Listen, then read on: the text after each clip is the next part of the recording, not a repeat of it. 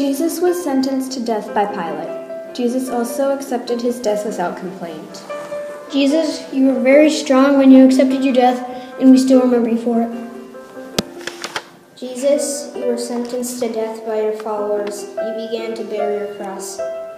Jesus, you were very brave to take up your cross and to stay strong as your people turned against you. Jesus had been treated very harshly.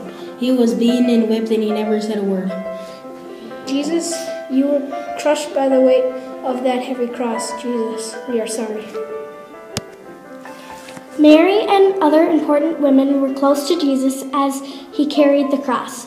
Jesus told John and Mary to take care of each other as if they were mother and son. Jesus, you were thinking of the needs of others even as you were dying. On the way, Jesus met a man named Simon. He helped Jesus carry the cross. Jesus, please bless Simon for showing us to be helpful.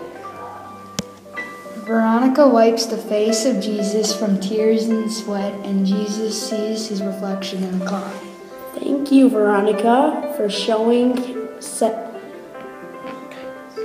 kindness for Jesus in front of a mob who didn't like him. Jesus falls for the second time, remembering what he's done for the world. He's giving up our sins for us. Thank you, Jesus, for being a savior for the world. The women are worried for you. You tell them to feel no pity. Thank you, Jesus, for being a good example of loving kindness, even when you are suffering. Jesus falls the third time. Mary and Simon rush out of the crowd to help. I'm so sorry for you, Jesus. Your pain is much. You do this for us. Did you hear, Stephen? The soldiers stripped Jesus of his clothes.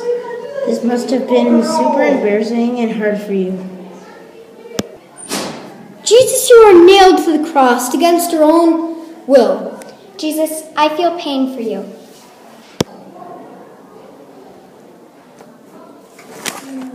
Jesus, you died on the cross willing to save us from sins. I'm so sorry for you. I feel your pain. A man named Joseph and a man named Nicodemus took your body down and wrapped it carefully in linen and spices.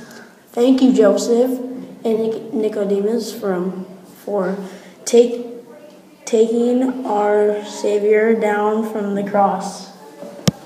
The two men found a new tomb, a nearby garden, and placed your body there, while your mother Mary and dear friend Mary Magdalene looked on. Oh, Jesus, how cold it must have been. We are so sorry for our sins.